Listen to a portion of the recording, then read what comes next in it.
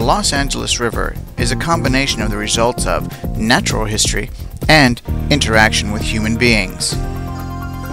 Many people were starting to come in and live in the river's floodplain, and there were floods in the teens, and it was primarily around 1913 and 1938 when the floods were very bad, and there was a loss of life and a lot of property damage, and decisions were made by the leaders at the time in the city and the county and with the federal government through the U.S. Army Corps of Engineers that they should channelize the river in order to allow people to live safely within its floodplain. Flood risk management was the overriding concern at the time. When the channel was first designed and built, the best way to move water through the city was along a concrete channel. Why?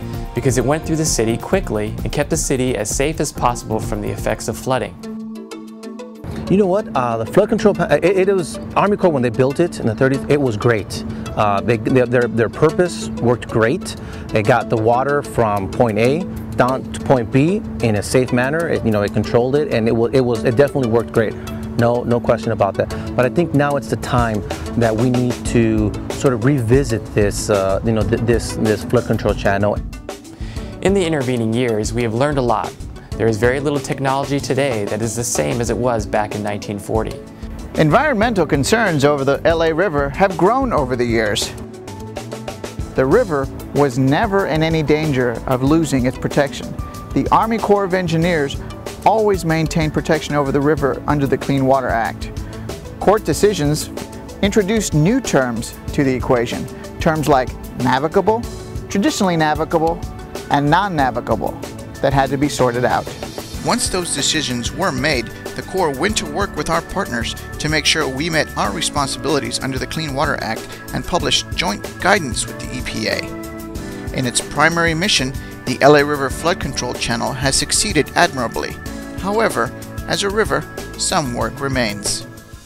If we educate people now, instead of always trying to keep them out, that prevents several things. One, or actually it does several things. One, it actually gets people to know that they have a place to recreate, to use, to have in their backyards and to be able to use it, as opposed to driving hours to get to a river.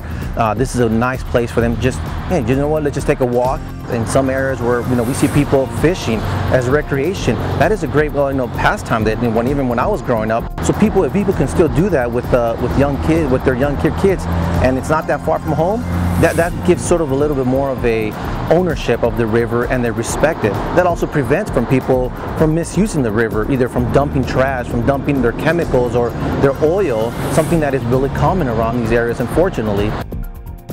It is important to remember the majority of the river is designed to get water through and out of Los Angeles as quickly as possible.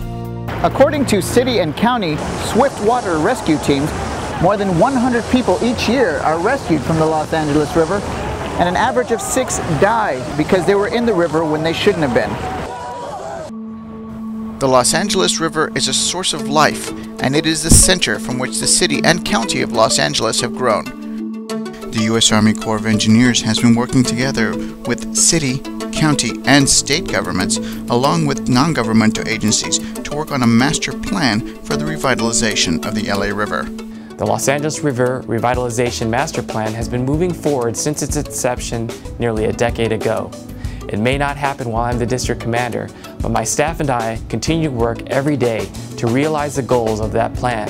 So what this plan does is it builds upon long-standing efforts of local nonprofits and also the County of Los Angeles, who did a master plan in 1996. So it supports all of those efforts and then expands beyond them, looking at how we can actually change the river's concrete channel, and we can extend greening, habitat connections, and community revitalization amenities into the neighborhoods along the river. Things are looking up for this iconic landmark. As in life, the smallest steps are often the most significant. In the summer of 2011, the Corps was part of a truly historic milestone in the life of the LA River.